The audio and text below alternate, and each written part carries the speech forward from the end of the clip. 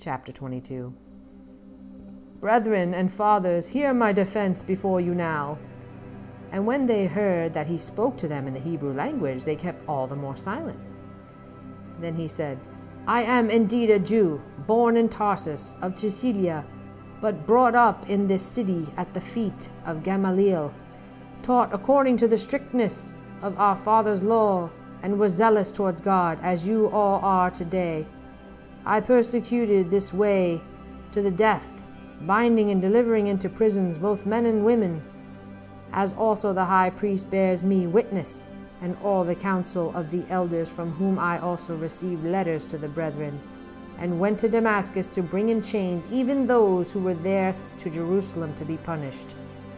Now it happened as I journeyed and came near Damascus at about noon, suddenly a great light from heaven shone around me, and I fell to the ground and heard a voice saying to me, Saul, Saul, why are you persecuting me?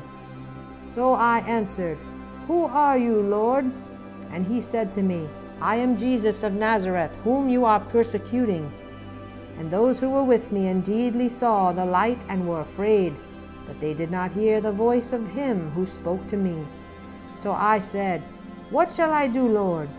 And the Lord said to me, Arise and go into Damascus, and there you will be told all things, which are appointed for you to do. And since I could not see for the glory of that light, being led by the hand of those who were with me, I came into Damascus.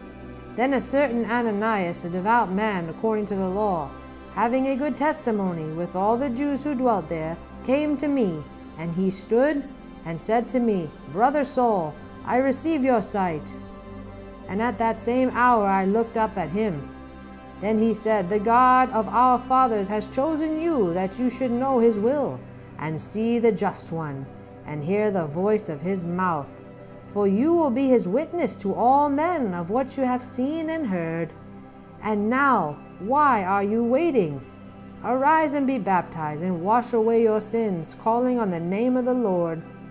Now it happened when I returned to Jerusalem, and was praying in the temple, that I was in a trance, and saw him saying to me, Make haste and get out of Jerusalem quickly, for they will not receive your testimony concerning me.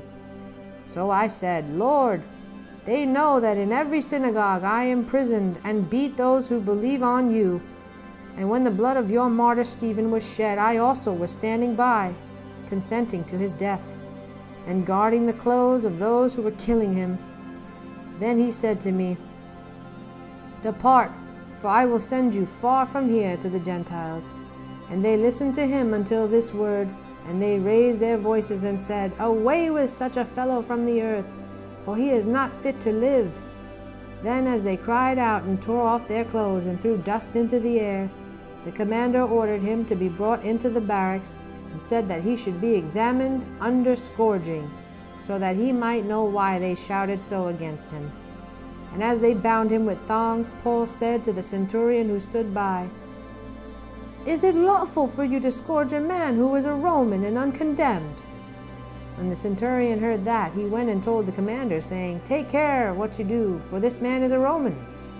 Then the commander came and said to him, Tell me, are you a Roman? He said, Yes. The commander answered, With a large sum I obtained this citizenship.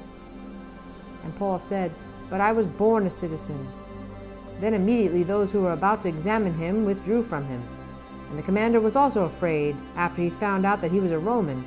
And because he had bound him, the next day, because he wanted to know for certain why he was accused by the Jews, he released him from his bonds, and commanded the chief priests and all their council to appear, and brought Paul down and set him before them.